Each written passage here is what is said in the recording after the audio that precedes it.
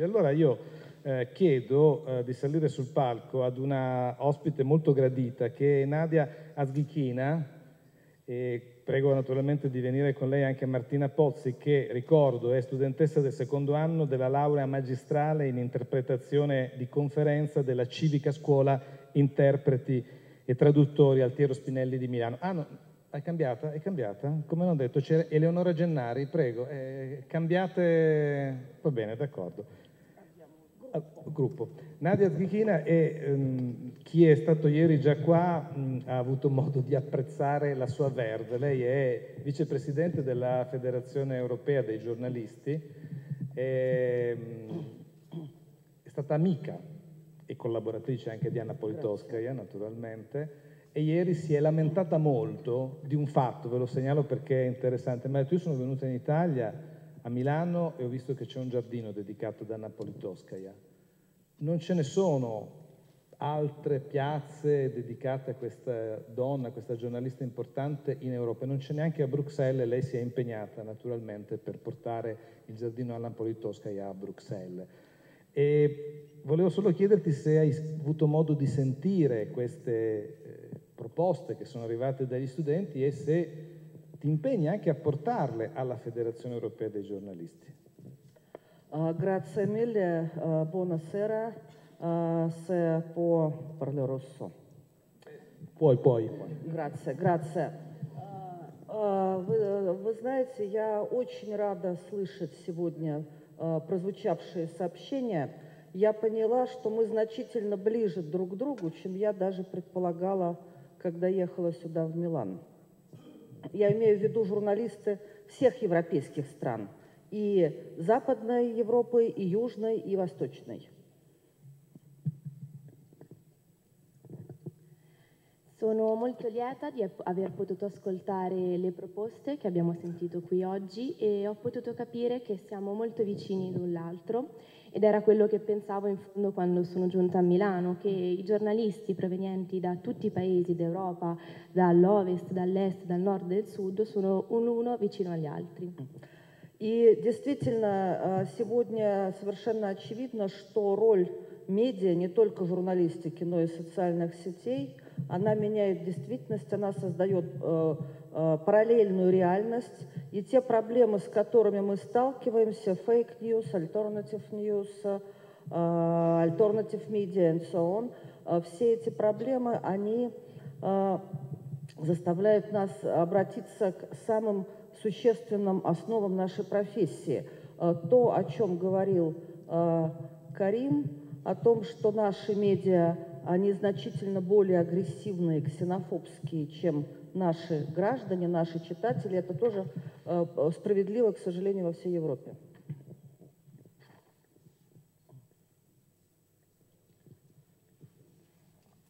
Oggi è evidente che il ruolo svolto dai mass media, non solamente dai giornalisti, è fondamentale nella comunicazione, in quanto si viene a creare una realtà parallela. Infatti dobbiamo affrontare questo problema delle fake news, di queste news alternative, e tutte queste problematiche ci fanno porre l'attenzione su quella che è la base della nostra professione. Come abbiamo avuto modo di ascoltare prima, i nostri media spesso si rivelano più aggressivi e più xenofobi dei nostri stessi cittadini. И параллельно происходят сомнения, прозвучит сомнение в смысле нашей профессии в целом. Руперт Мёрдок, известный медиамагнат, давно говорит о том, что с приходом цифровой эры журналистика, ее этические кодексы, ее принципы и стандарты профессиональные уйдет в прошлое, будет совершенно не нужна. Ее место займут эффективные менеджеры, efficient managers, и быстрые, дешевые, готовые выполнить любой заказ информационные работники. И вот такой будет наша медиасреда. Allo stesso tempo sorgono dei dubbi su quello che è il significato della nostra professione. Recentemente Murdoch, riferendosi all'era digitale, ha parlato di quelli che sono gli standard etici, i criteri etici della nostra professione. In questo momento sembra quasi che il ruolo del giornalista sia quello di essere un manager efficiente che in modo rapido e veloce deve fornire delle informazioni senza porre l'adeguata puntualità. Я должна сказать, что в некоторых странах, особенно в странах Восточной Европы, бывшего СССР, эти слова повторяют многие политические и государственные деятели, которые тоже считают, что журналистика с ее этическими принципами ушла в прошлое. Мы должны быть современными, мы должны делать эффективные медиа, их должны делать серьезные менеджеры, которые умеют считать деньги, и молодые люди, не отягощенные моральными принципами, которые просто мешают жить и заодно позволяют сэкономить на их зарплате. И профессиональные организации в данном случае просто не нужны.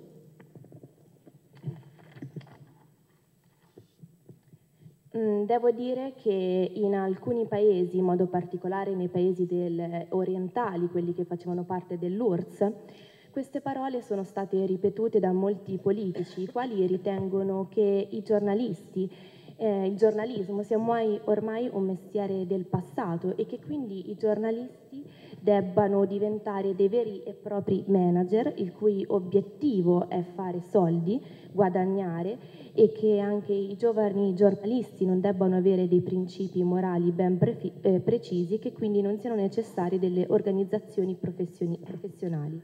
И не так давно, далеко от бывшего Советского Союза, господин Трамп в Соединенных Штатах Америки сказал, что все журналисты, которые критикуют его и его предвыборную и уже teперь президентскую платформу, они просто врут и не имеют никакого значения. E recentemente, ben lontano da quello che era una volta l'URSS, Trump ha dichiarato che tutti i giornalisti che hanno criticato la sua campagna elettorale e poi la sua presidenza dichiarano semplicemente delle bugie. Что в этой ситуации могут предложить журналистские организации? В этой связи я с величайшим интересом и признательностью слушала студентов, которые так интересно и талантливо подошли к старинной проблеме журналистов, к этическим принципам и стандартам нашей профессии.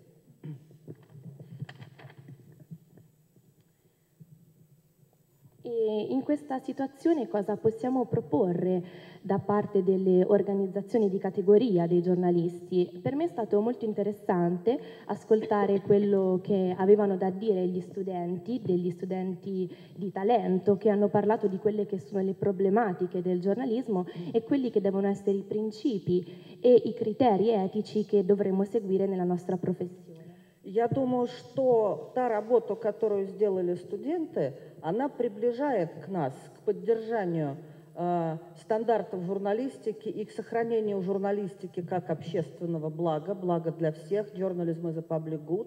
Это именно тот лозунг, под которым живет и который продвигает Европейская Федерация журналистов вместе с Международной Федерацией журналистов. Journalism is a public good. It's our main point. Io penso che il lavoro svolto dagli studenti ci sottolinei ancora una volta quanto siano importanti questi standard etici e ci ricordino che la nostra professione è un bene comune, un bene per tutti, in inglese public good, ed è quello che portiamo avanti anche all'interno della nostra Federazione Europea dei Giornalisti in collaborazione con la Federazione Internazionale dei Giornalisti. За много лет до того, как появились понятия fake news, alternative news, post-truth world, международная этическая журналистская инициатива стала заниматься изучением этических ситуаций в современной журналистике, когда стали возникать новые медиа, когда процессы глобализации создали большие проблемы для выполнения своего долга наших коллег. International Journalism Ethical Network.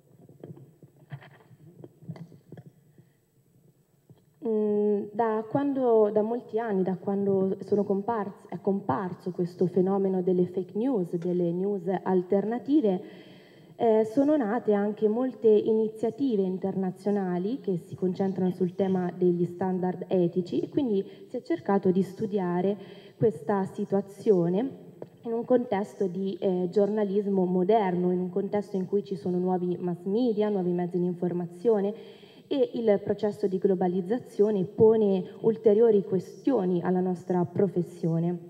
Один из соавторов этой инициативы, американский журналист Джон Николс, который работает в еженедельнике The Nation, он автор книги Life and Death of American Journalism, он обозначил несколько тенденций, которые еще задолго до Трампа вызывали тревогу. Это процессы глобализации, которые непременно ведут к концентрации капитала в области медиа, к уничтожению маленьких компаний, сокращению разнообразия, уменьшению расходов на дорогостоящие продукты, такие как журналистские расследования, замещение политического репортажа стенографированием власти and infotainment и деградацию журналистского труда. В конце концов, то, что вот мы сейчас называем прекариат, это явление этого же.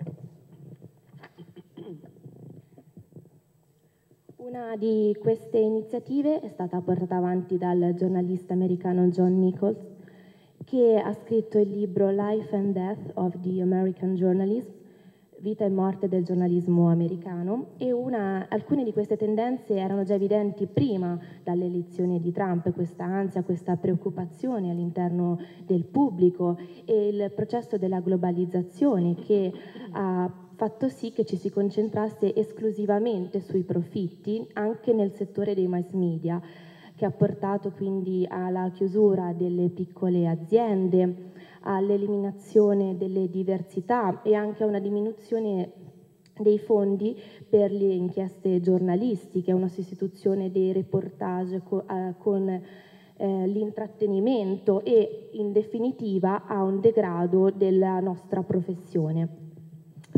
И ценность журналистского труда сейчас подвергается сомнению очень многими и людьми, принимающими решения, и аналитиками.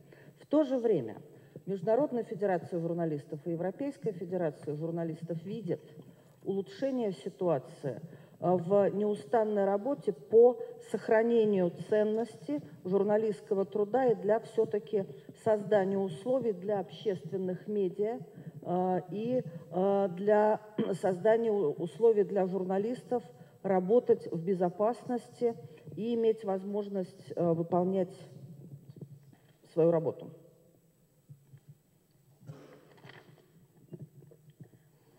Allo stesso tempo la Federazione Internazionale dei Giornalisti e la Federazione Europea dei Giornalisti stanno notando un miglioramento della situazione nel tentativo di tutelare la dignità della professione dei giornalisti e nel creare delle condizioni favorevoli allo svolgimento della nostra professione, per creare anche le condizioni di sicurezza e quindi la possibilità di poter svolgere il nostro lavoro con dignità.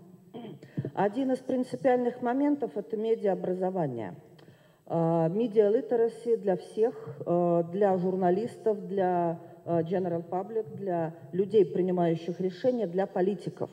Необходимо объяснить, что журналистика является неотъемлемой частью устойчивого развития, развития демократии, и она необходима политикам точно так же, как обывателям, и так же, как журналистам. Uno dei punti fondamentali è un'alfabetizzazione generale, un'istruzione per quanto concerne il settore dei media. Questa deve essere rivolta sia ai giornalisti che al pubblico in generale che ai politici. in quanto dobbiamo chiarire il fatto che il giornalismo è parte inscindibile di uno sviluppo sostenibile e di una democratizzazione dei nostri paesi. Разработано несколько принципов преодоления языка вражды, hate speech, и fake news, в том числе в интернете. Они все, здесь уже об этом много говорили, они сводятся и к проверке данных, и к использованию независимых источников, и, главное, к профессиональной дискуссии, которая сейчас очень недостает везде в Европе. И я хотела бы еще обратить внимание на то, что существующие этические кодексы, они содержатся на веб-сайте International Journalism Ethical Network, like 100 of different ethical codes, which could be concluded, which could be presented in которые могут быть представлены в простых трех направлениях, которые никогда не менялись, стараясь говорить правду, стараясь быть независимым, стараясь никому не повредить. Sorry. I'm switched on.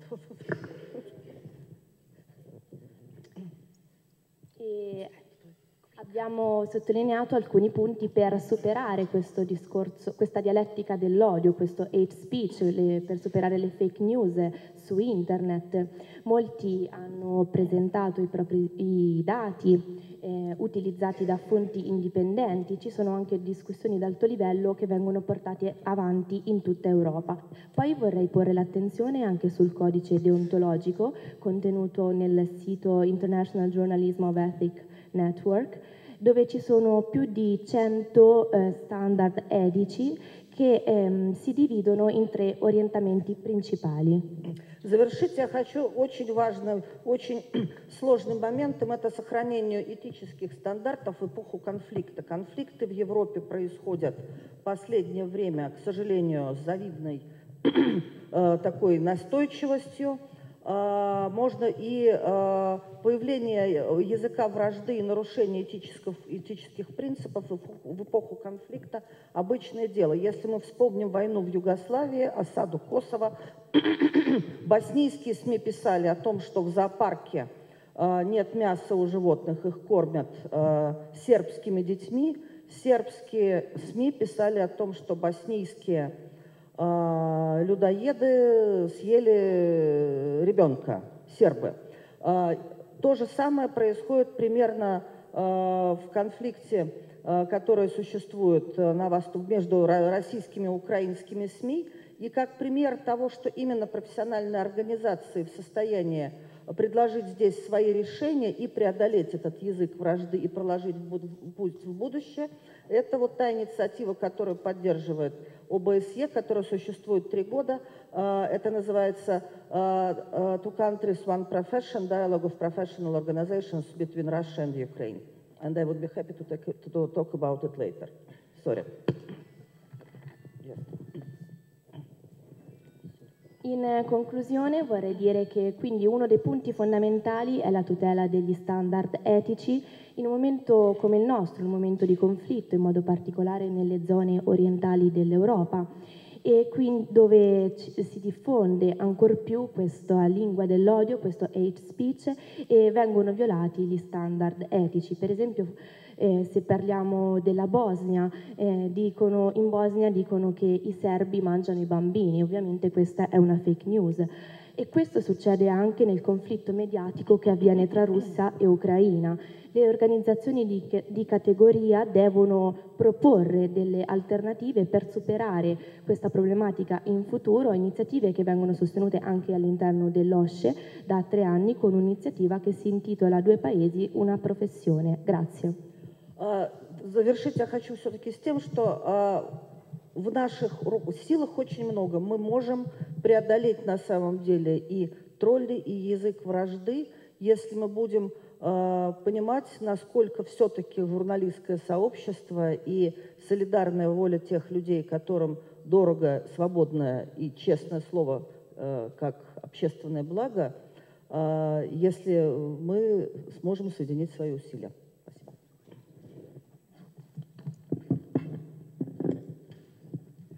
Per concludere, Dobbiamo unire i nostri sforzi per superare questa lingua dell'odio e dobbiamo capire che dobbiamo essere solidali l'un l'altro se abbiamo a cuore la dignità e la lealtà della nostra professione e che possiamo farlo solamente unendoci. Grazie.